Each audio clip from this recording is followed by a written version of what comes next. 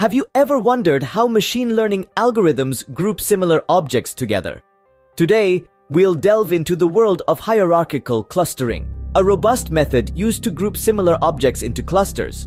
Hierarchical clustering is a method of cluster analysis which seeks to build a hierarchy of clusters, thus its name. It's a strategy where we start by treating each object as a singleton cluster, and then successively merge or split groups until we reach a certain end condition. Hierarchical clustering has two main types: agglomerative and divisive. Agglomerative, or bottom-up clustering, starts with each object as a separate cluster and pairs the closest clusters together on the basis of the distances between them. This process is repeated until all clusters are merged into a single cluster that contains all objects. On the other hand, divisive, or top-down clustering, starts with all objects in one cluster. Then, the cluster is divided based on some criterion, such as the maximum distance between objects.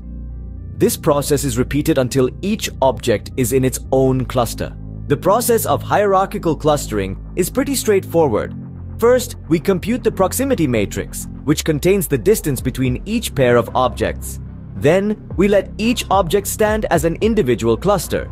Next, we find the closest pair of clusters and merge them into a single cluster. The proximity matrix is updated to reflect this change. The process is repeated, merging the closest pair of clusters and updating the proximity matrix until only one cluster remains. The result of hierarchical clustering can be visualized using a dendrogram, a tree-like diagram that records the sequences of merges or splits. Hierarchical clustering has found its use in various domains such as biology for taxonomy and genetics, in computer science for data mining and machine learning, and even in social sciences for sociograms and more.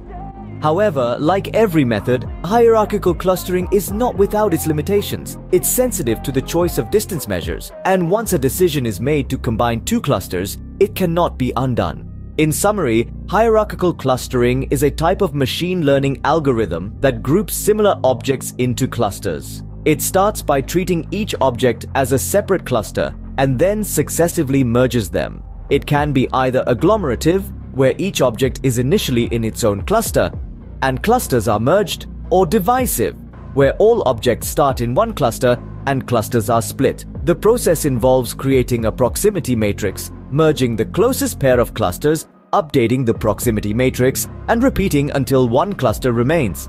The result can be visualized using a dendrogram. Hierarchical clustering is widely used across multiple domains, but it does have its limitations, including sensitivity to distance measures and the inability to undo merges. So, next time when you see a group of similar objects, remember, a hierarchical clustering algorithm might just have been at work. And now you'll know exactly how it operates.